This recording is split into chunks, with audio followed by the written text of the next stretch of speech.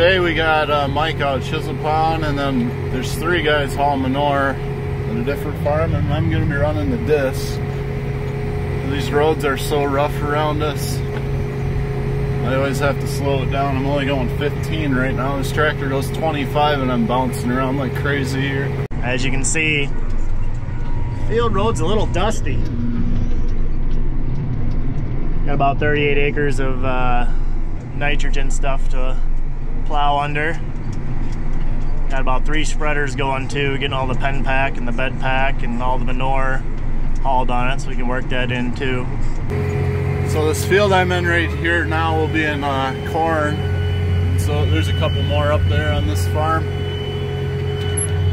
Temps were below freezing last night, and it looks like the next couple nights are going to be a little cold here yet. So we're just working on getting it all ready to get corn put into it. We'll make one more pass with the finisher. It's pretty dry out. We haven't got much rain in the last month in April there.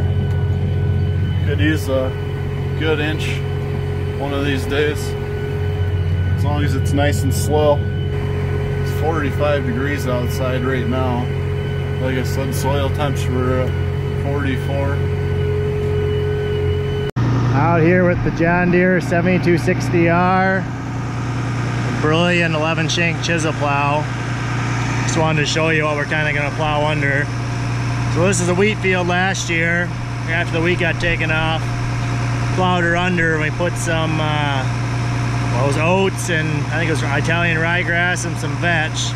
So this is kind of the grass and the vetch that kind of came through. So looks like some good nitrogen plow down. 2 or 3 guys haul manure on it, so we'll get some manure on it too, but that's the goal for today, get this plowed under.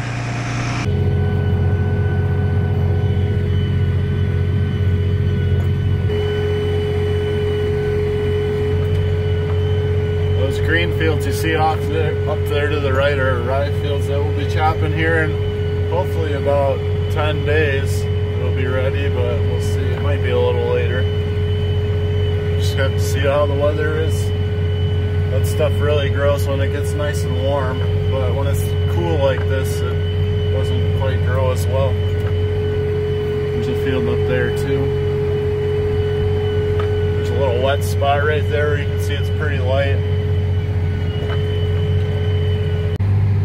Here you can see our rye field here. This is one of the first fields that we planted last fall after corn silage there. It was pretty wet when we did it, but you can see it turned out pretty good. So if you haven't figured out how this disc works, basically you got a bunch of concave discs there.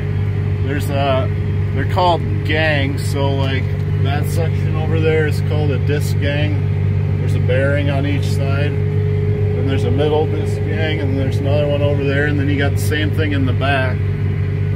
The front ones on this side are pushing dirt that way, and in the back they're going back that way. And over here they're going that way and then that way.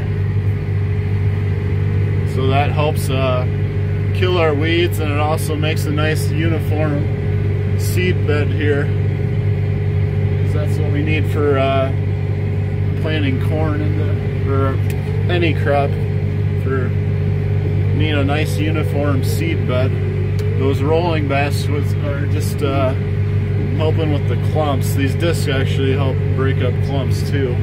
If you didn't have rolling baskets on the back, you could also have harrow or something like that to help level it off. Those are more useful in like wetter areas because these rolling baskets can plug up there. These wheels on the outside are helping the outside stay level this way. There's one over there, you can see they swivel. What else? We got 3 hydraulics on this. One will raise and lower the disc out of the ground. The other will fold the disc up. And then the third one levels it out front to back like that. So that's kind of what we got going on here. A few aren't familiar with these things, or if you're my nieces and nephews that like to watch these videos, I was trying to make it a little educational for you, because you may be wondering why we've always pulled this disc, because we use it a lot. It's really good at leveling out the fields and stuff like that. This field is chisel plowed, which is what Mike's in right now. Hold on a second, I gotta pull this up and turn around. It's chisel plowed, so it's not quite the smoothest, but the chisel plow he's using does a really good job of leveling out with that leveler on the back of it. We're going 6.5 about right now, miles per hour here. Getting her done. As you can see, they hauled some pen pack in front of me, so I'm chiseling that in too. This farm last fall, we were able to hose about 1 million gallons of manure over here. About 4.5 miles from the hose. They knifed it in, so that should be some good nitrogen. Plan to put some photosensitive sedan grass in here, so should make for a good crop. Back to Hammer and Hank. These grass strips that you see ahead of me are called waterways or ravines.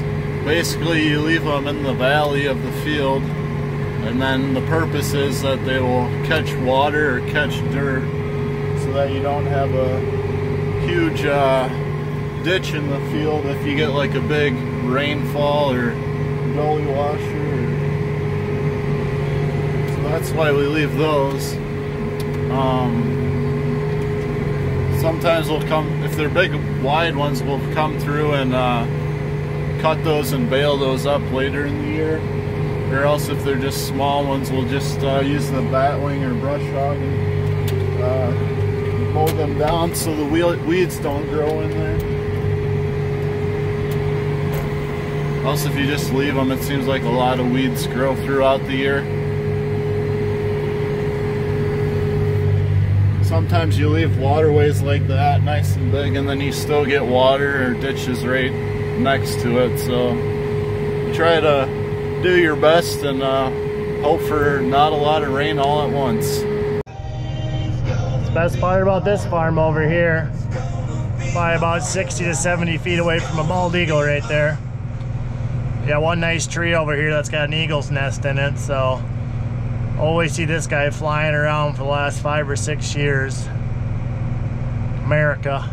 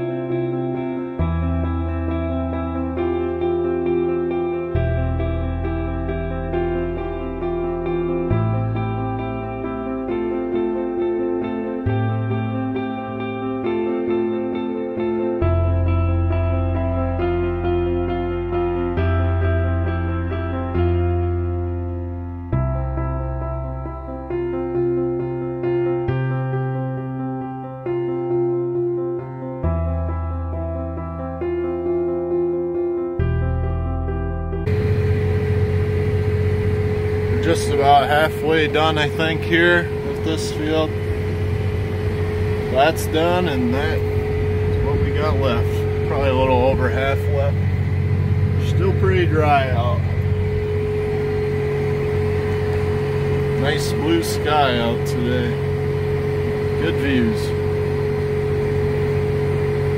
It's 2 o'clock now. We're just about done here. And we're going to move to another field here. Let's see if that rock makes it to the end of the field. Hate leaving it out here in the middle. Don't risk getting the cab all dirty either. It's awfully green out that way. I saved this field for last for a reason. I'll show you why right here. Up there to the right, it's really wet. From this waterway up to that next waterway. We had to go around it when we chisel plowed it. We saved it till the end. You can see, I tried making a pass there, but I about got stuck on the last one. So there's a little water sitting in there. I'm thinking we'll get through it. Might just drag a wing out into that. Just to open it up and get it so it can start drying out. It's a little clumpy in here.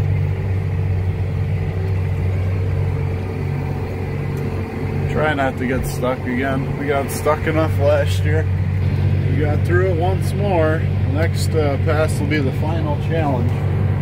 I ended up going around it. I didn't want to ruin a good day out here because then Mike would have had to unhook to come pull me out if I got stuck, so it wasn't worth it.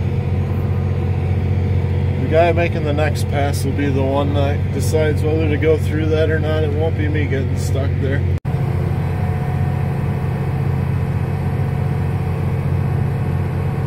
Done with that field.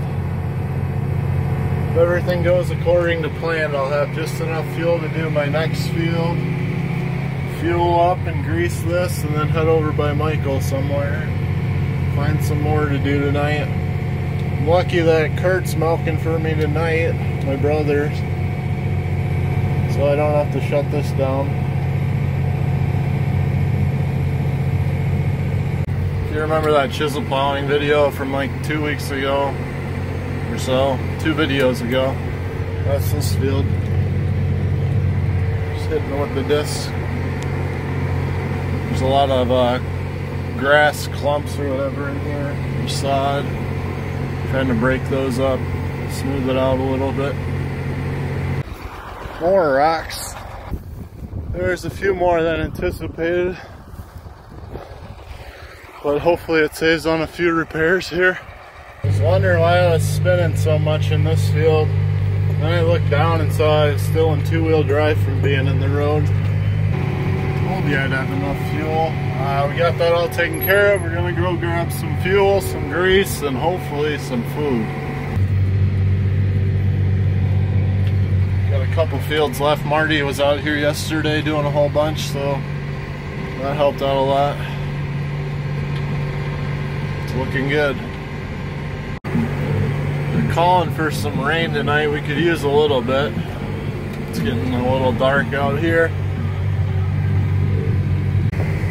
Oh, hey Michael. We're back to the somewhat square fields. Mike's down there about 2 fields over. He's that light way off in the distance. He chiseled this earlier. Just trying to catch up to him.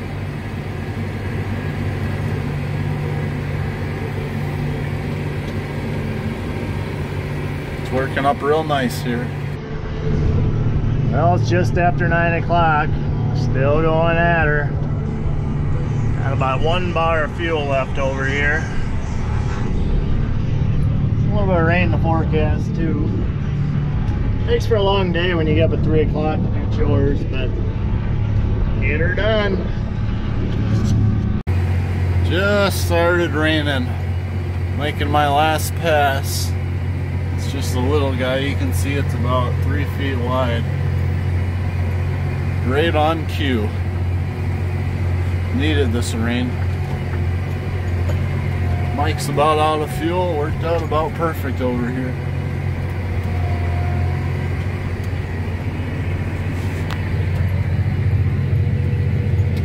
take this guy home and finish up another day. So that's gonna do it for this video. Thanks for watching, and be sure to check back for more, guys. And of course it stopped raining already. Hopefully it rains some overnight here. Need it bad.